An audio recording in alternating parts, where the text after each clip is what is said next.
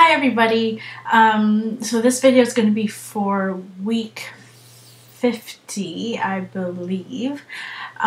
So this is going to be a weight loss update from last Tuesday, because that's when I was supposed to make the video. So I just got back from Oregon, Portland, Oregon. We were there for Holy Week to visit the grotto. It's a shrine, so a lot of religious people visit that place during Holy Week. So we were there for a few days, and I didn't want to make a video because I gained weight, actually.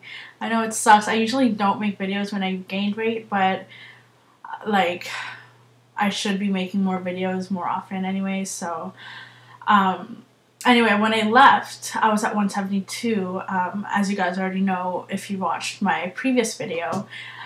And because there's this Filipino restaurant in Oregon called Jollibee. So for those of you who are Filipinos, you guys know the restaurant that I'm talking about, and that is the closest Jollibee to where I live here in Vancouver, Canada.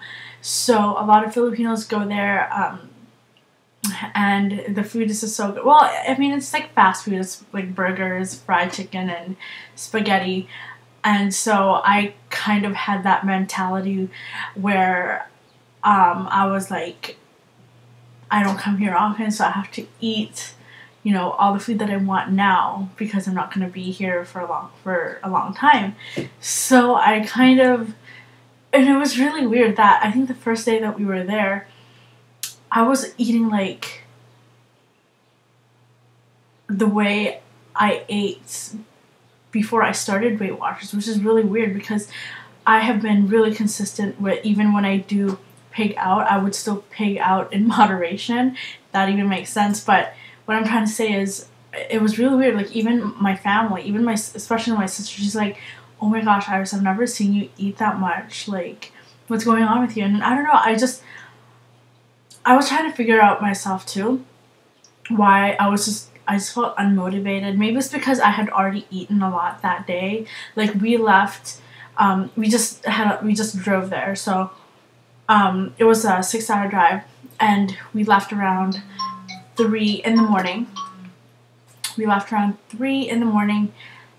And we were already eating like breakfast, and so I think that kind of ruined everything. That's what kind of got me discouraged to like even eat within my points that day. So I just kept on eating. So I ate so much fried chicken, so bad. And then, but good thing, like, there was a weight room, and I weighed myself, and I was at 180. But the thing is, I weigh myself at night, so of course I'm gonna weigh more than I would in the morning. So I was so bummed out. I was so stressed. So I worked out so much. Not so much, but like definitely more than usual, which is never. So I worked out, and I went swimming for the first time in years. The last time I was like anywhere near a body of water was like when I was 13 or something.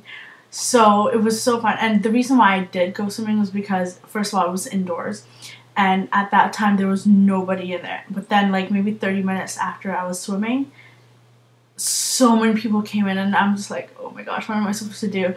But I went in the pool in like a t-shirt with a bra underneath, and like leggings. Not like leggings, but like kind of like tights,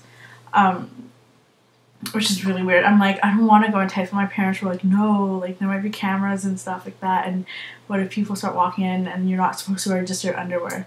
But yeah, so I wore that and it was really weird because it's like I was in a full outfit underneath the water. But anyway, so I was working out like crazy, and then it got me back on track. So as of this morning, I am down to 174.6, which really sucks. I hate gaining weight. I mean, who doesn't? But like, for me, it's a big deal. Even when I know some people, they're like, oh, you know, it's just a pound or two, like I'll lose it again.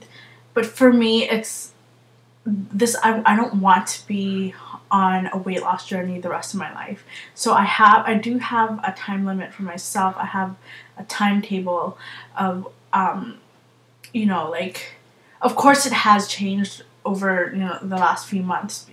Like, I've made it more reasonable, but at the same time I still want to stay at that pace, and I don't want to be kind of like, I don't want to be, you know, like, oh, well, whatever, I'll just lose it next week or next month. Like, I make sure that I meet my mini goals every month, and that may be, you know, kind of a little too much for some people, but for me, I'm just sick of, you know, being a big girl. And I don't have anything against big girls, but like, just for me personally, I want to be able to like go swimming without having to be conscious about what other people are thinking, or even what I'm wearing, how I look, just things like that. And so I do want to meet my goals at a certain amount of time. So yeah, so it's gonna be my first anniversary, May 11th, for me on Weight Watchers. So I'm really hoping that I can get to 170 by May 11th, and that's already like extending my time, because usually because last time I wanted to be at 170 by the end of this month, but I'm giving myself till May 11th, since it's, you know, my first year completed on Weight Watchers. So I hope I get back on track, but then I am going to be going out tomorrow with my friends, and it's an all-you-can-eat sushi restaurant, but they also have an a la carte option, and so I asked them if, you know, like, oh, can we just do a la carte, because I know I won't be able to control myself, especially with sushi. But one of the girls was like, well, whichever one's cheaper, so hopefully I can convince her to just go with a la carte. And I think that's everything that I need to say. Yeah, I guess that's it for today, and I hope you guys had a good long weekend. Let me know how your weight loss went during the long weekend, if you gained, if you maintained, or if you lost even more. So I'll talk to you guys later. Okay, bye.